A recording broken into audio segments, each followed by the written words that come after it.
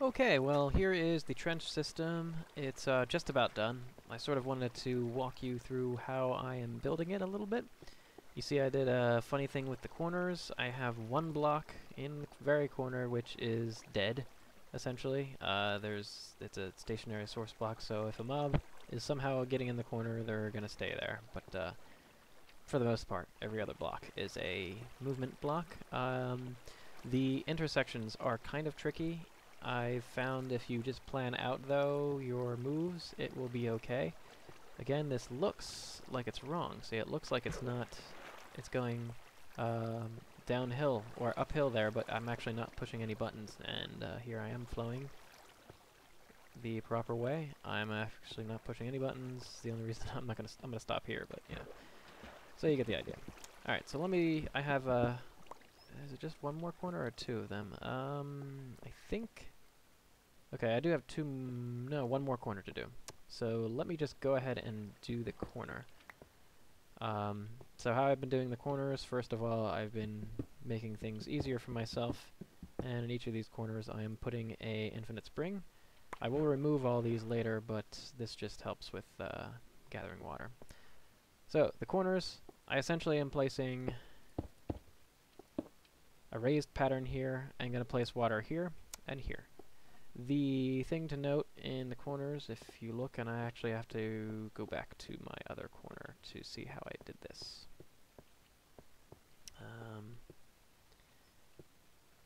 Yeah, we can just build a bridge.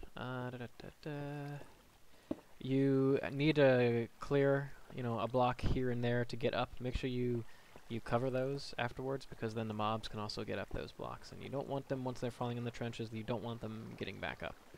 So if I look here, I think I made it such that... Let's see. Well, let me just add some water, and we'll see where it goes.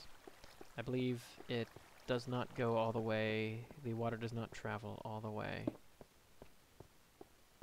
to the intersection. So what I do is I put one in the very corner, and one right here. And so water flows right here, and then water flows right to here. And I use these flows to flood the intersections. If you do it smart, though, what you can do is, well, and then I have to note that this is one of the main intersections that goes directly to the mob trap. So I want to continue this way. I want to continue this way, and this way. You gotta make sure that you're not flowing that way and having everything flow this way. You want to make sure your flows are going in the correct direction. So I don't yet give this water a chance to flow. I've calculated that I need to place the stairs right here on these, because that makes this the source block, and then I have a flowing block, so I have 1, 2, 3, 4, 5, 6, 7. That puts these other blocks right to the edge. And this one is also placed right to the edge.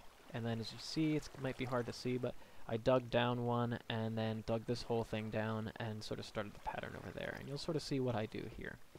I pick one of the blocks. Need another pick. Yep, there we go. Again, with this, stairs there. The source block is going to go right on top of the stairs, and then it's 1, 2, 3, 4, 5, 6, 7, and right to the edge of the intersection. And it makes it a lot easier if you stop the water at the edge of these intersections before continuing with the intersection. It just makes it a lot easier to deal with the intersections then.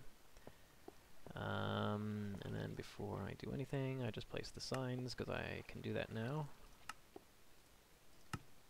So this is the first intersection, is always kind of like this. And then release the dam, as you could say. Okay. And it'll go either there, or more than likely, probably straight, and then over this way. Because once the mobs fall into here, they'll be going out there. So at this point, I can actually fill this with water. So let me get back up.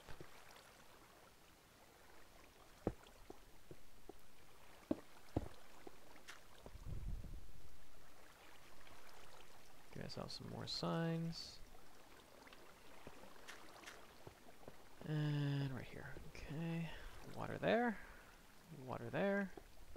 And it fills right up to there. And so you see if I'm a mob caught in this flow, I get caught in it.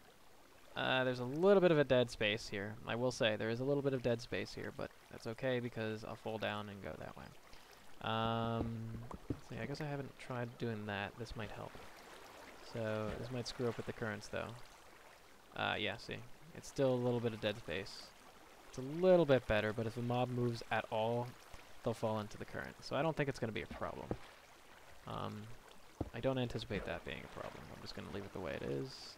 It's the way I've been doing the intersections, and it seems to be at least easy to do, so we're going to stick with that first.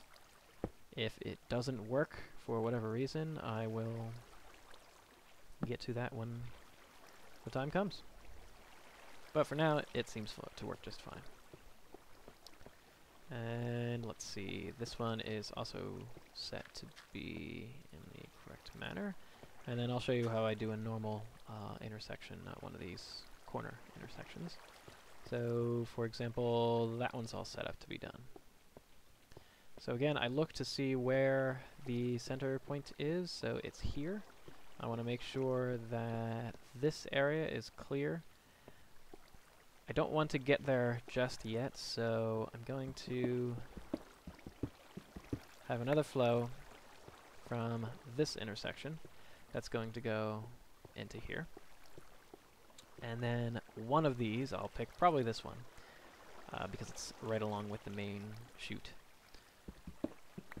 Dig out. In this case, I actually want to dig a little closer. I just want these to be... It's not going to matter too much how close they are, but I want them to be close enough where they can fall in. This should be good. You know, and it doesn't have to be perfect. That should do. And then I know it's going to be this flow that I want to continue, so there it is. And so this water comes right up against that intersection. The water flow from here will also come right up against the intersection. I know it's going to be basically just like this, because I've already calculated the distances, like I said before. And I most likely... oh, yeah. So, and then this one will also be... That was, going there was again to check to make sure I'd want the flow to go this way, and not...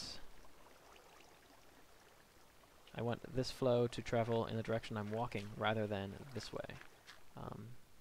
In the end, it won't matter too much other than just wasting some time for the mobs to hang around.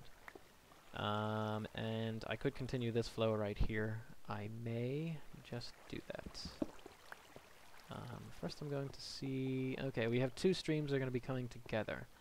And I've kind of liked to have these coming together at one of these intersections. So what I'll do here is this stream will connect this way.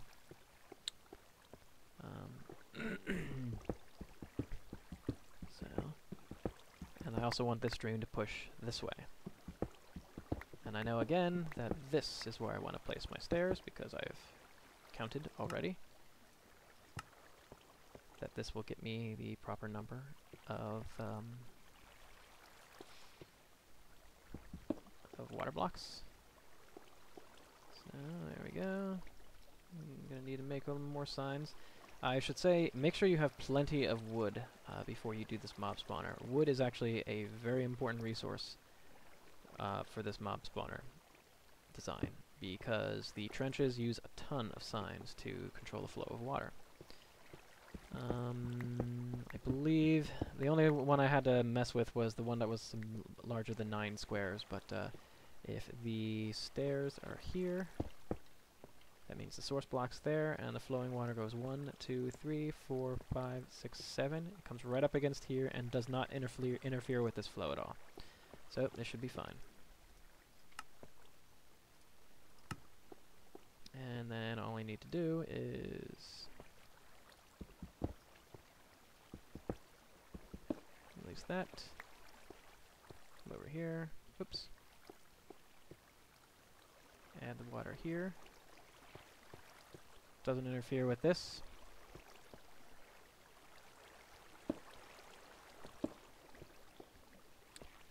Get some more water. Come back over here and kind of do the same thing. Wait, was it here? No, it was right here.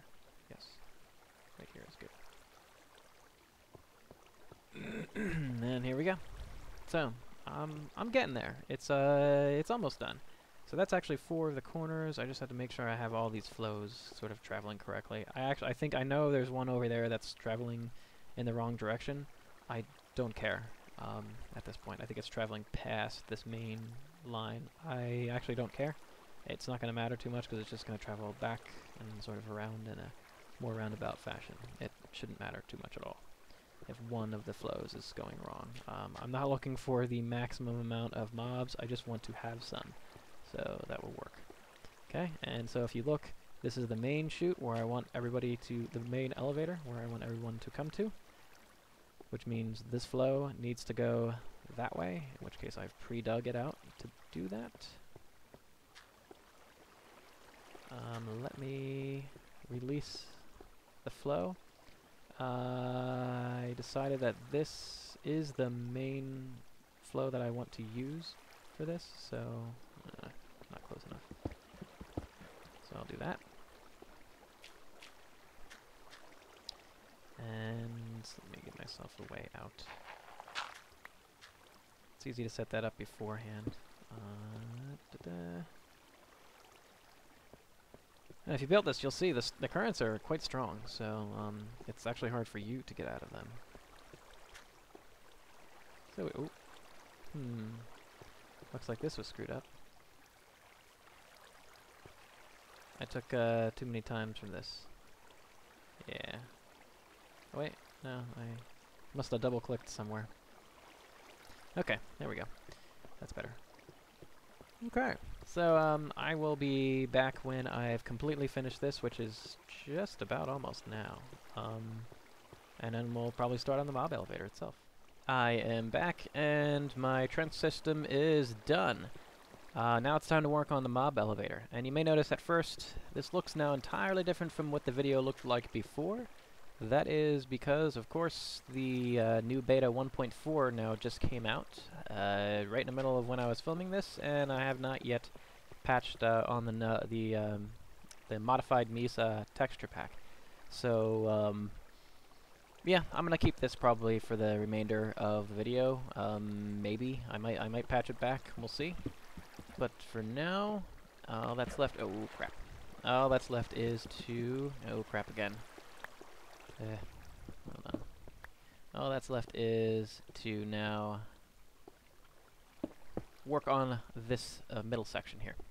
And I'm going to have to check into how to do that because I honestly forget what I should do. I never partook in that portion of it, so I'm not really sure how to do that. There is a good method I could probably guess, and we might be able to muddle our way through, but let's not waste too much time here, and this video is already gonna get pretty long. I don't want you guys to be super bored, so I will look into sort of how to do that in a little bit, at least get an idea, and then I'll just kind of run with it and see what happens. And I know I want to get rid of some of these, the bridges and the infinite water pools, except I might just keep one. I need to make the jump. Rah! No. Oh well. Oh, wait. There we go. At least I got that. And we can climb back up. Yep, so I'm going to do some housekeeping here, and then I'll be back and we'll start to work on this elevator portion.